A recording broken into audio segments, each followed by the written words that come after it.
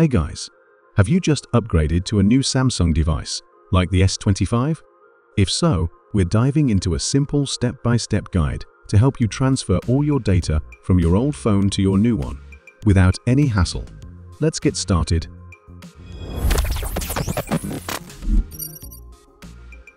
For Samsung users, Smart Switch is a great solution. On your iPhone, you need to download the Smart Switch app from App Store.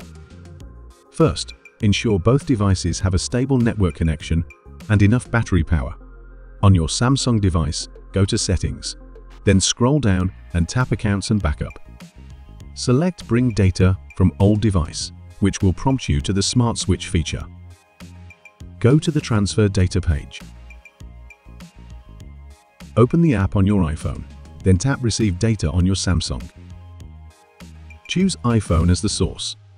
If you've backed up your data to iCloud, you can also use the iCloud transfer option. But now, let's try a more stable way. Connect your iPhone and Samsung device using a cable.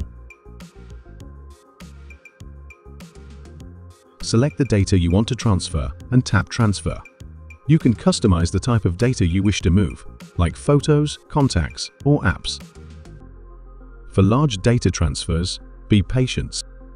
Sometimes, only the most recent 30 days of photos may transfer, so you might need to repeat the process.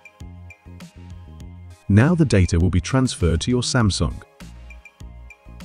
If Smart Switch isn't working for you, or if you'd rather avoid resetting your Samsung S25, iTransGo is an excellent alternative for computer-based data transfer. It ensures data safety and software stability throughout the process. You'll find the free download link in the description below.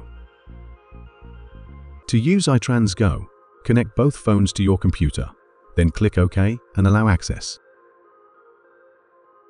Open iTransGo, select the iOS to Android section, and click Start.